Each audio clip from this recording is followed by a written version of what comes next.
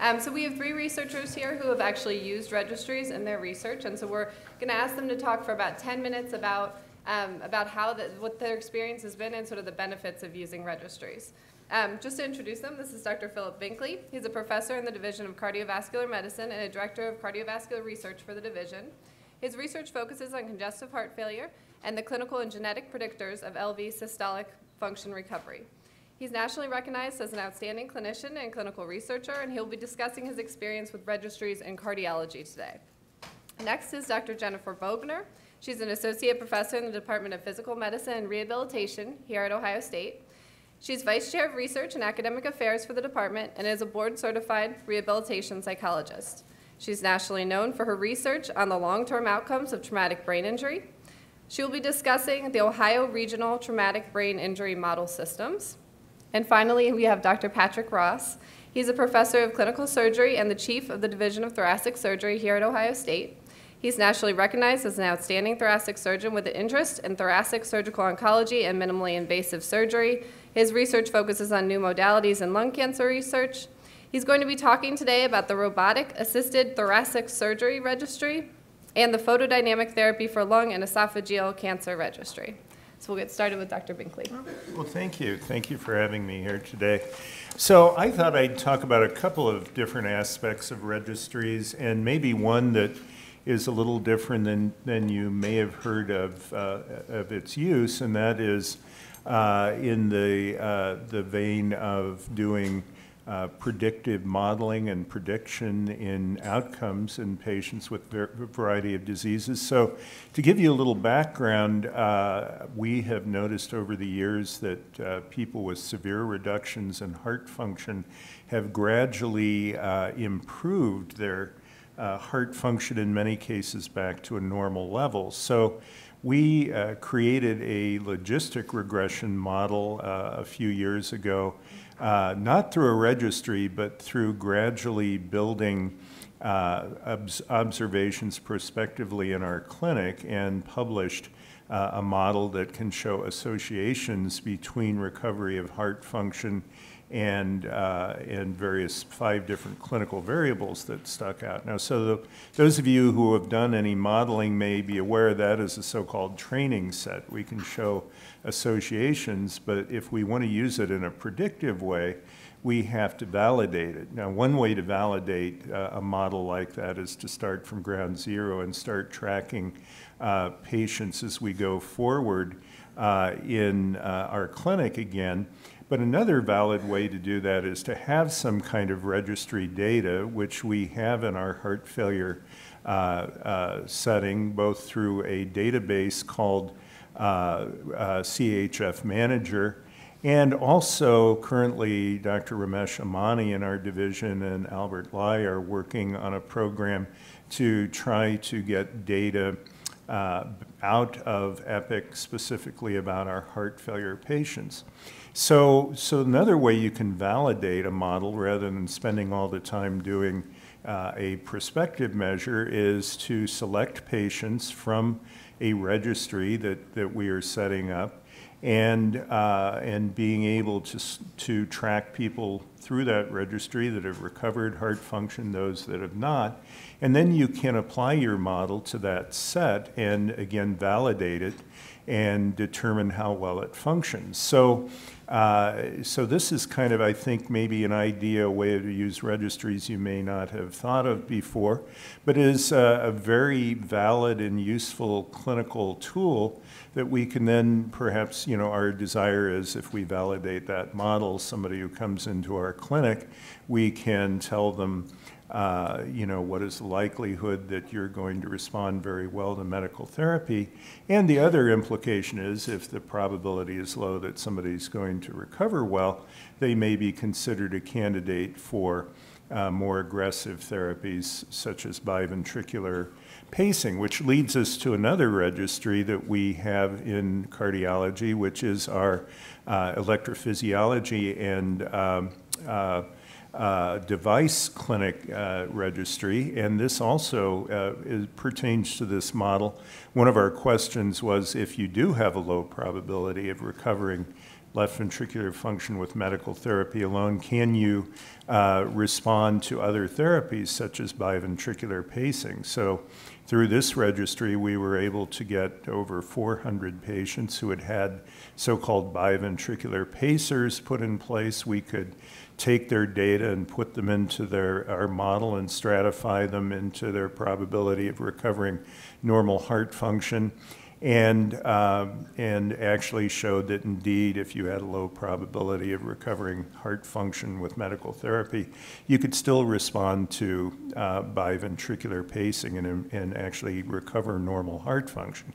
Again, something that without this kind of registry data would have taken us quite a long period of time to prospectively accumulate the data, and having the data right there allowed us to do that. I'll mention just a couple of other things we have used, and I know you'll hear a lot more about the data information warehouse, but we use the data information warehouse for our own very specific interest in a group of investigators that were interested in the impact of depression on cardiovascular disease and the associates of depression and cardiovascular disease.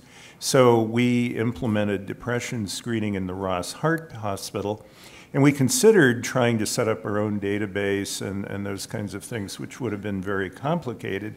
Instead, we were able to transmit our results of the depression screening to the information warehouse and then extract those data as well as many, many other clinical variables that would have been difficult for us to accumulate ourselves, and have over 2,000 patients now we're looking at and analyzing meaningful associations between cardiovascular disease and depression. So if you will, we've sort of used and modified in a way the information warehouse as a big registry, but with our own data added rather than trying to create our own specific database. The last couple of things I'll mention, if you have interest, one of our former members of the bioinformatics program here, Yosef Khan, had an interesting background in both epidemiology and informatics. He's now with the National American Heart Association, and they are making available large data sets for exploring different cardiovascular disease questions based on the many large studies the American Heart Association has done. And if you get in touch with me, I can forward you information about that. I haven't heard about cost yet. I have heard that, and hopefully there's no cost. Interestingly, my professional college, the American College of Cardiology, I found will indeed let you propose to extract data from some of their registries. My division director asked about that, and they only wanted $100,000 to do it. So not all of the professional registries are that accessible. We're hoping the American Hearts is much more so. So I'll leave that at my comments, and thank you. Great, thanks. Dr. Bogner? I want to talk to you a little bit about the Traumatic Brain Injury Model Systems National Data Set, as well as the one that we have here at Ohio, the Ohio Regional Traumatic Brain Injury Model Systems Data Set. I don't typically, and I haven't typically thought about it as a registry, though it does use registry information. But I'm also finding that people have different definitions of registry. So let me tell you a little bit about what we're doing. The Traumatic Brain Injury National Database has been in existence since 1988. It's been funded through the National Institute of Disability and Rehabilitation Research. And we at Ohio State have been continuously funded to contribute to that data set since 1997. The full data set currently consists of 16 different sites distributed nationally. Over 13,000 participants are in that data set, and it is the largest longitudinal data set on traumatic brain injury in the world. We collect data from the acute care. We also collect data on that person's premorbid mental and physical health and background information. We collect data from the rehabilitation stay. And then we follow them for years after their injury, for as long as we possibly can. So we follow them at 1 year, 2 year, 5 year, and every 5 years thereafter. And at this point, some of the sites are collecting 25-year data. We're up to 15 here at Ohio State. What we do, the mechanisms of collecting this data basically means that we enroll people after they've sustained a traumatic brain injury and they're receiving rehabilitation. And for someone to receive rehabilitation, inpatient rehabilitation, they had to have sustained a moderate or severe traumatic brain injury. So these are people who are significantly impaired. They're not typically people that would be considered to have had a concussion. So, for example, your sports-related concussion, those are not the people included in this data set. It's people with more severe injuries. So we enroll them, we obtain informed consent while they're receiving rehabilitation. And then after enrollment, we collect data from some existing registries. So, for example, our participating hospitals that feed into our rehabilitation site, including Ohio State, but also Grant and Riverside and Mount Carmel, all of them keep a trauma registry that they contribute to the Ohio Trauma Board for following trauma victims throughout. And we collect data from that registry that tells us about their trauma care. So we extract that data. But then we go back to the medical records and we collect more data from acute care and from the rehabilitation stay. We interview them. And then, as I said, we also do telephone interviews with them for years following that. And that's what our data set looks like. So it's comprised of medical record data, it's comprised of trauma registry data, and it's comprised of interview data as well. We also have partnerships with other national organizations, with the VA, with CDC, and with NIH, so that we can go beyond our data set, our national data set, and do comparisons with other data sets as well. So we have a partnership with the VA, with the polytrauma centers. They're collecting data on their veterans and their service members, and we're able to compare that data. We're able to compare our data to CDC's data sets so that we can see how comparable our data set is to the national sample, so we know whether or not we're representative of the national sample. So we're doing things like that. We're also able to connect with, we're just in the process actually of connecting with another national initiative, which is going to be linking all of the different data sets on traumatic brain injury through a common identifier, so that the data that we've collected can be linked with, say, other intervention studies that have been conducted through NIH. And if the same person has participated in our studies and also participated in those other studies, then those data sets can actually be linked through an identifier that cannot go back to the person in terms of actually identifying exactly who that person is, but actually links all of their data that's been collected about them. So it doesn't actually personally identify them. It keeps them safe and their privacy safe, but all of their data is actually linked. So we've got all of those initiatives going. So what have we found out from all this data? We have found out more about mortality risk following traumatic brain injury. So after you've sustained a significant traumatic brain injury, you've got an increase in mortality risk of 2 times other individuals of comparable age after you've already lived through rehabilitation. You have 9 years less life expectancy than the average person without a traumatic brain injury. We know that you start to get better after a severe traumatic brain injury, and during your first year, you show a reduction in disability, a rapid reduction in disability. After 2 years, it starts to level off. But then after 5 years, about 40% of folks start to show a decline in their functioning. And what we've begun to study is, traumatic brain injury not as something that's just occurred this one time, but as something that's a chronic medical condition that will increase risk for other medical conditions later on in life. So we've begun to understand traumatic brain injury along the continuum. We've also begun to understand traumatic brain injury, again, not only as something that happens just once, but most likely if you've sustained one, you've sustained others. And we've looked at what the impact is of having multiple traumatic brain injuries on your outcomes. We've also identified other risk factors for less than optimal outcomes following traumatic brain injury, such as substance misuse. And that has spurred studies here at Ohio State on how to intervene to reduce substance misuse following traumatic brain injury. We know one of the leading causes of death is alcohol poisoning following traumatic brain injury after you've left rehabilitation. So we need to reduce substance misuse. We've also developed outcome measures. We have done more pragmatic research like test-retest reliability and identifying minimally clinically important differences that can be used in intervention studies. So I could go on and on about the kinds of studies that have come out of this database. Obviously, we've got a lot of participants, and so we owe it to them to be publishing and identifying not only risk factors, but better interventions to improve optimal outcomes following traumatic brain injury. I'll stop there. Great. Well, first of all, I appreciate the chance to be here with you this morning. And as the token surgical representative to the team, talking about a few things. This is the usual ratio of internists to surgeons, by the way.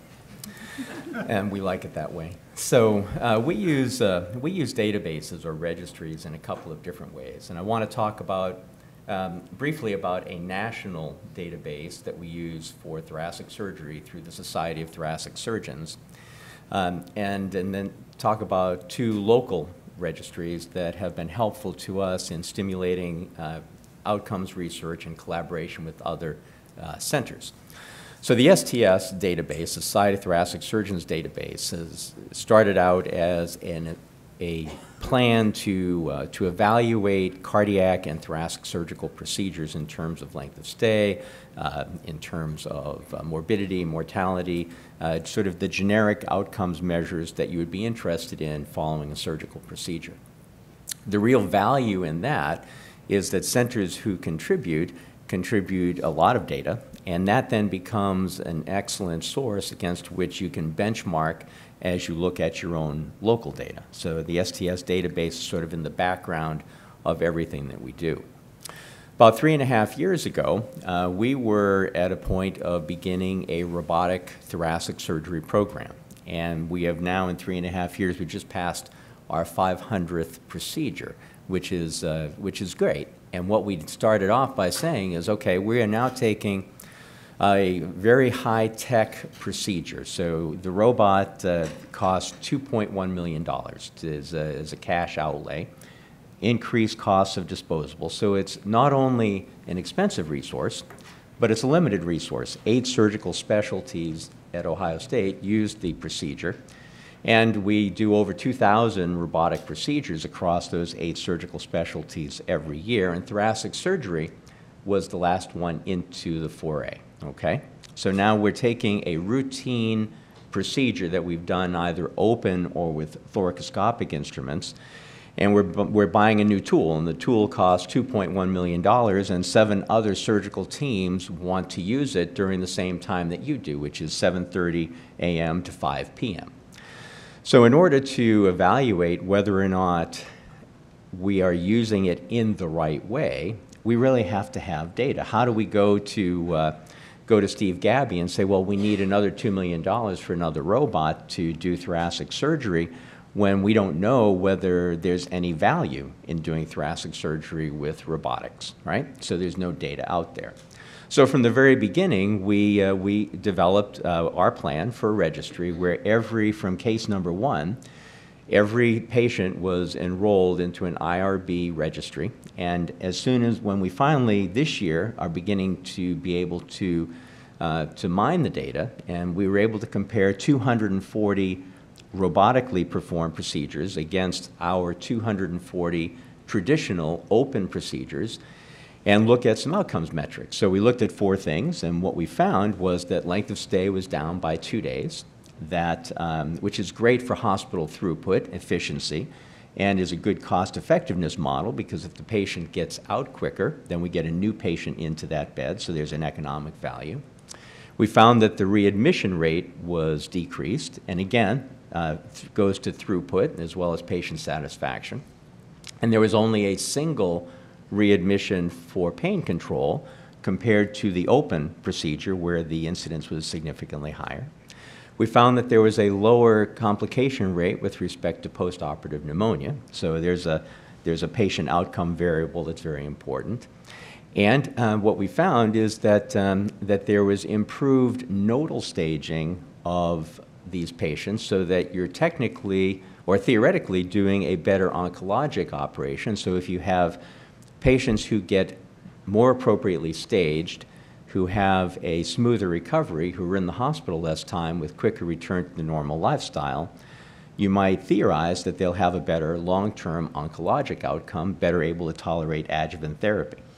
So that's the 5-year plan. So this is, we're not at a point where we can harvest that data, but ultimately we're going to be able to look not only at the short-term variables of the economics of how this is done, but we're also going to be able to look long-term and evaluate what the true oncologic benefit of changing how we conduct the operation has impacted the patient. So that's one way we do it.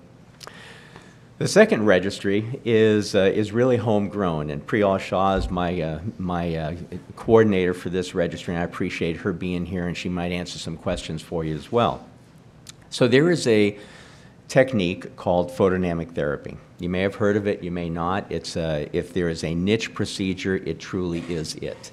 And it's been around since 1975, but there is very little, until recently, basic science data to evaluate it. There is very little in way of randomized trials to evaluate it. And what it is an ablative technology to treat lung cancer or esophageal cancer within the lumen, so through a bronchoscope or an esophagoscope. It's an endoluminal technique. Been around for 40 years with very little supporting data, no randomized trials. So we got involved with it back in 1998 when it first became FDA approved. And if you look at what a busy center, and we're a busy center, we do maybe 40 or 50 of those procedures in the course of a year. But if you look at the 40 centers who use the technique, they each do somewhere between 3 and 10. So a busy center might do 25, and there's one of those, we did 50. So how do you ever stratify that data when on your personal level you're only doing 5 in a year? And if you think about it, you might do 5 and 2 of them are esophageal, and one of those was an adeno and one was a squame, and 3 of them are lung, and one was a small cell, and one was an adeno, one was a squame, and one of them was a stage 3A, and one of them was a stage 2. So you understand the complexities of trying to make any sense out of whether the technique is valuable. So Ohio State got a group together that was interested, and we started off, as most of these projects do, with the first meeting was very well attended. I was 100% attendance. I was there. And then the second meeting had 3 of us, and then the next meeting had 5. And we're now 3 years into it, and with Priyal's outstanding help supporting me, we now have 10 centers, and very reputable centers: Duke, Emory, University of Alabama, Cedars-Sinai, Pittsburgh, Allegheny. Some very credible centers have signed on with us. The University of Chicago just joined the team. So now we have 10 centers contributing data, and as opposed to how we started this process with the onesies and twosies being done at each center, limiting institutional ability to move it forward, we now have 1,000 patients in the registry. By going back and doing a retrospective component and getting everyone's old data for the last 10 years, and then adding the new data over these 3 years. So we have a retrospective component and we have a prospective component. And this year, with that volume of patients, we're now first able to stratify by cell type, by stage, by age of the patient, by what other combined therapies they may have had with radiation and chemotherapy. And we've just started to send out some abstracts as part of our research team under the authorship of everyone who contributed. And it's a way that will probably take this technology, which was sort of dying on the vine, and finally, for the first time, even though it's been around for 40 years, be able to prospectively analyze the impact that it has on lung cancer and esophageal cancer. So that's what we did. Great. Well, thank you, everyone. That was very interesting. I'm going to just open up the floor to questions. Does anyone have anything they want to ask anyone? Hi, my name is Megan Ballinger, and I'm actually a basic science researcher. I'm a PhD, and I'm trying to get a registry started. And I'm definitely more interested in the genomic aspects of it, but I realize that we've got to be able to correlate the clinical stuff. And so I'm wondering, how do I even get access to some of these? I am a PI of an IRB, but I have no access to any of the clinical samples because I don't have access to EPIC or IHIS or any of that stuff. So can you give me any basic principles of how to even go about starting these registries and partnerships and that kind of stuff? I'm going to jump in and then Phil will run with it. So my first answer is collaborate, collaborate, collaborate. There are clinical faculty populating this institution who are dying for opportunities to collaborate with you, to use your resources and share what they have to facilitate their own career development, promotion, and career advancement. So I would just really also second and third what Pat said. I think that's where there's a lot of ground for interaction that we're not taking enough advantage of at this institution.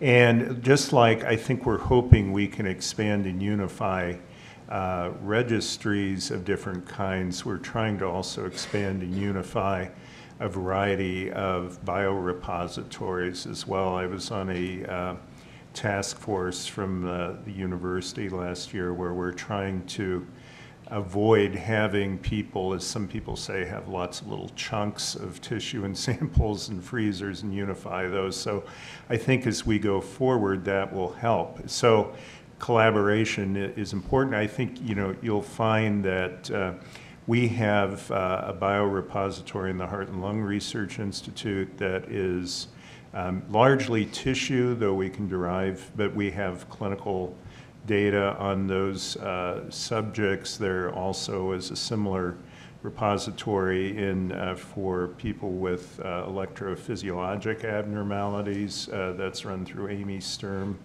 in genetics, and also a large cancer genetic registry with both genetic data and outcomes data. But as you see the problem, I just had to list 3 different sources for you, and I think all those people are eager to collaborate, but it's kind of learning the landscape.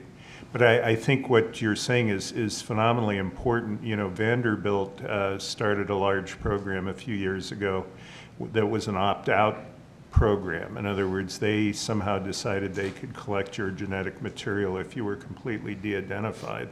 And I've spoken with the people who organized that database, and they're not very happy with it because at some point, yeah, you've got huge numbers, but at some point you can't go back and identify the patient. If you want to go back, you can say, yeah, here are all these genes associated with atrial fibrillation, but if you want to know more about the people, you can't get that. So we're hoping, just like the registries, I hope we can grow, we're hoping we can get those biorepositories unified also.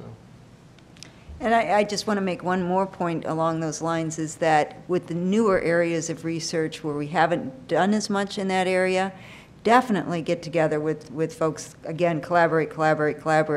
Traumatic brain injury is one of those areas where we're just getting started, and actually we really are talking about adding that to our consent form right now. We don't have an expert in that area. If you're interested, let us know. If I can ask the panelists to comment about how they're able to fund their registries, both the local and at the national level, and particularly at the start when you're getting them off the ground. If I could have each of the panelists make a comment about how their registries have been funded. All right, well, I'm on this end. So 3 ways. So the STS database, which is a national registry, is funded through health system resources because it is used as a data repository for third-party contracting. So you have to participate in certain insurance contracts. So that's an expense associated with running the health system. So that's number 1. On the local level, our PDT registry is funded through industry grants, and that is you know, you submit, you get it, you have a source of funding for a period of time, and so industry sponsored for that. And our robotics registry is funded through philanthropy. We have grateful patients who contribute every year in various sums, some from very small amounts to others up to $1 million. And these grateful patients are a wonderful source of research funding for small divisions. It's tough getting funding for registries in general. But we've gotten our funding through the National Institute of Disability and Rehabilitation Research. We started out with a pilot project, a longitudinal database in 1991 that went for 5 years, and that was on a minimal budget. And then that prepared us to be able to enter into the Model Systems National Data Set competition, and we got that grant, and we've been continuously funded. But there aren't a lot of sources out there for longitudinal data sets. Well, unfortunately, our smaller local registries have all been basically collaborative, and we haven't really spent much of anything on them. I mean, our registry of heart failure patients is something that we started as a clinical enterprise, and our division actually purchased that. And as a clinical tool, we can also use it as an investigative tool. That's true for our registry of electrophysiology patients in our EP section. Fortunately, you know, when I mentioned we sort of used the IW as sort of a registry by putting our own data into that. And it costs money, but it didn't cost us any money really to do that. It took us more effort to actually get the form approved as part of the hospital data collection than it did getting it in to the IW. So I think, you know, there are ways, at least with smaller data collection and with expert collaborators who may be experts in bioinformatics or databasing who want to collaborate, it is possible to do some of the smaller registries, I think, without funding. There are also, and we could talk a little bit about the difference between a data registry and a survey database, but, you know, there are a lot of nationally accessible databases. Parts of NHANES, for instance, are publicly accessible. National Health Information Survey. You have to know how to analyze those data correctly because they're survey data, not just registry data. But there also are publicly accessible databases that people can do meaningful research if they know how to do it correctly.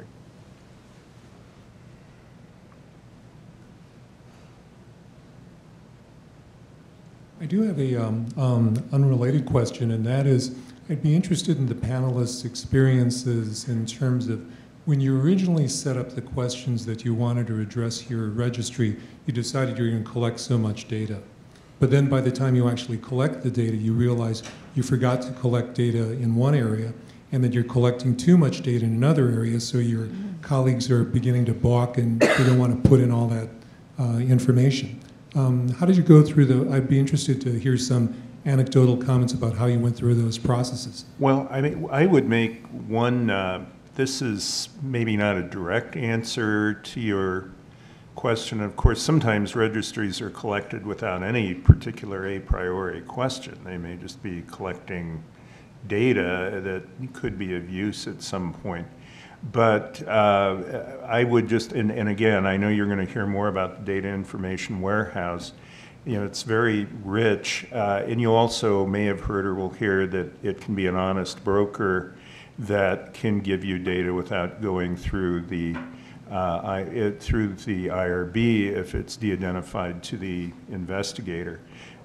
For the reasons you mentioned, I would encourage you to not do that because every time I've done that, I wanted to get more data. I wanted to go back, as you said, and find other data, which is not hard to do through the information warehouse.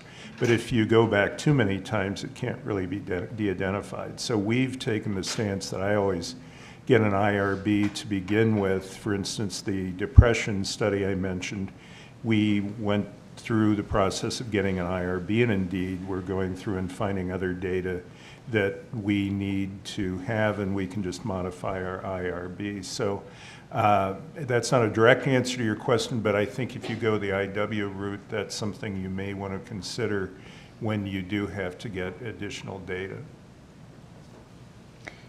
When we first started out, I think we had over 400 data points that we were collecting from the medical records. And as we've gotten together with our national collaborators, we've reduced that down to about a quarter of that. Now people want to add some things back in that we took out before. So we go back and forth all the time. It is coming up with a balance. I think what we're finding is collecting the most reliable data, data that is collected in exactly the same way across different sites is the most important. Things that are not collected in the same way are generally useless in a national data set. So that's what we've learned through the years is collect the best and most reliable data. And then we do modules. We do smaller studies where a couple of different sites might just collect certain data points that they can collect in a standardized way to use for certain studies. So the problem gets you on both sides, as you've alluded to, and we have made both sets of mistakes. So initially in our in the photodynamic therapy registry, we because we were paying for the development of this web-based registry for other centers, we didn't want to recreate the entire medical record within it. So we picked all of the what we thought were the big targets in terms of oncologic and procedural variables that should go in.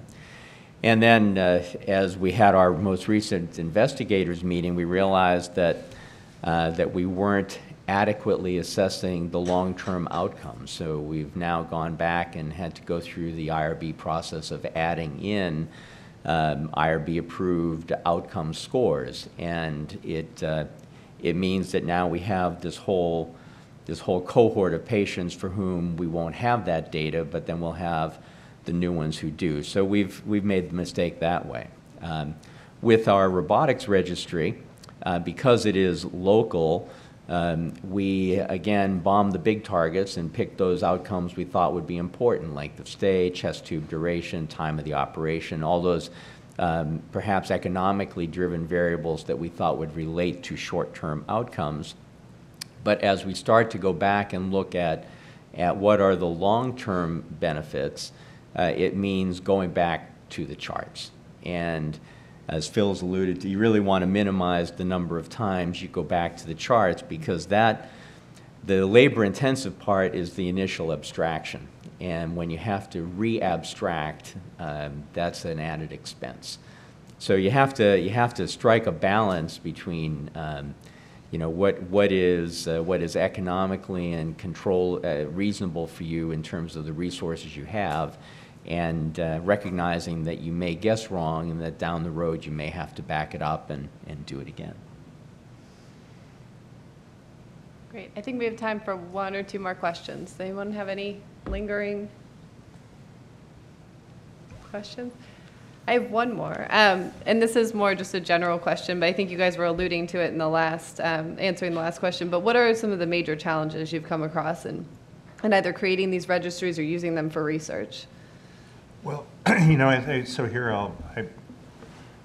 Carson knows I also have an appointment in epidemiology. So one of the things I'll mention that, again, you have to be cautious about is what can you interpret from the registry when you set it up? Because, and that's why, you know, it's important, you know, you mentioned comparing your registry to another registry, because keep in mind, this is really, registries are in many ways a sample of convenience. So your internal validity may be very strong, but how much can you extrapolate that to other populations? So I think that's a challenge once you have your registry. How are you going to interpret the data? And they're not like, say, I mentioned NHANES, something which is a probability sample where you know that each sample, each person is representative of so many people of that demographic in the population.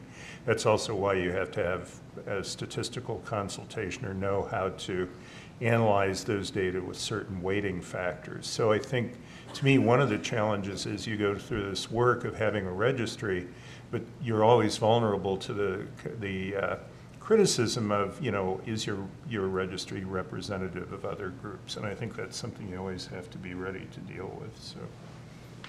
And along those same lines, it's capturing the full sample, and for us, we are aiming for a consecutive sample of individuals admitted who meet the inclusion criteria, which are fairly broad. And that's always a challenge. I think we have targets to get at least 80% of people who are admitted, and we generally meet those targets, but it's very, very difficult, and there are certain subgroups that are less inclined to be enrolled. And we do require informed consent, which makes us perhaps unique from other registries or other types of studies like ours.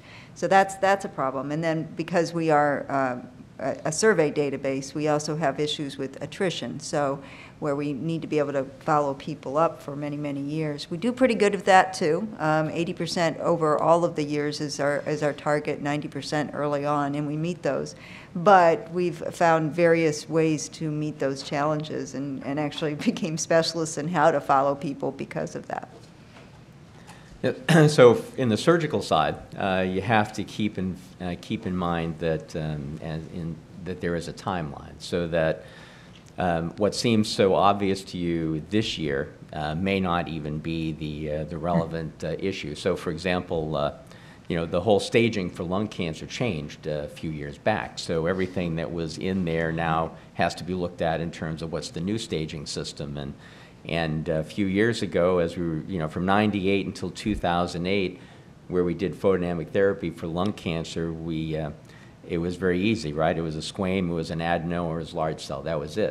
And then we found out that adenocarcinoma has dozens of mutational variations, so that it's not just one disease, it's 100 diseases, and yet we don't have any of that data because we didn't know what the mutational profiling was going to ultimately be. So the limitations in oncology and surgery, I think, have to do with not only how many you get in a short time, but recognizing that the question you're asking may cease to be relevant, or you're maybe collecting the wrong data over time. So the timeline is an important variable, and you should factor that in. Great. Okay. If there are no more questions, I just want to thank our panelists for being out here. It was really helpful to hear about your experiences. Thank you.